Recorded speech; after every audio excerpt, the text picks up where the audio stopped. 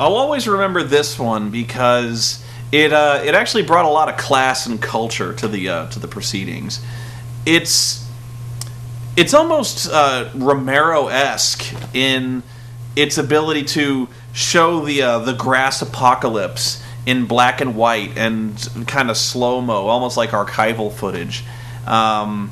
And if you remember the remake of Dawn of the Dead, where it was kind of punctuated by Johnny Cash with The Man Comes Around and stuff like that, it reminded me a lot of that. And it was actually kind of spooky after a fashion, where they actually kind of made the grass seem kind of creepy.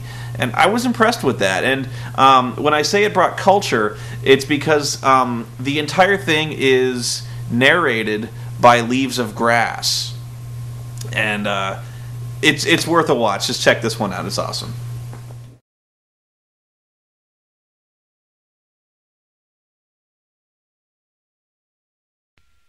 A child said, "What is the grass?" fetching it to me with full hands. How could I answer the child? I do not know what it is any more than he. I guess it must be the flag of my disposition, out of hopeful green stuff woven. Or I guess it is the handkerchief of the Lord, a scented gift and remembrancer designedly dropped, bearing the owner's name some way in the corner, that we may see and remark and say, whose? Or I guess the grass is itself a child, the produced babe of the vegetation. Or I guess it is a uniform hieroglyphic, and it means sprouting alike in broad zones and narrow zones, growing among black folks as among white, Canuck, Tuckahoe, Congressman, Cuff. I give them the same. I receive them the same. And now it seems to me the beautiful uncut hair of graves. Tenderly will I use you, curling grass. It may be you transpire from the breasts of young men. It may be if I had known them I would have loved them. It may be you are from old people, or from offspring taken soon out of their mother's laps. And here you are the mother's laps.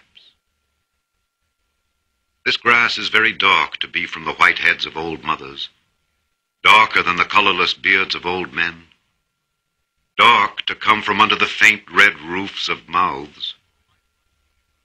Oh, I perceive, after all, so many uttering tongues, and I perceive they do not come from the roofs of mouths for nothing.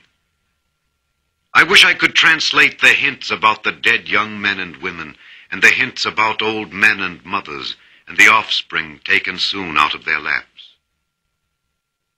What do you think has become of the young and old men? And what do you think has become of the women and children? They are alive and well somewhere. The smallest sprout shows there is really no death. And if ever there was, it led forward life, and does not wait at the end to arrest it, and ceased the moment life appeared. All goes onward and outward, nothing collapses. And to die is different from what anyone supposed, and luckier.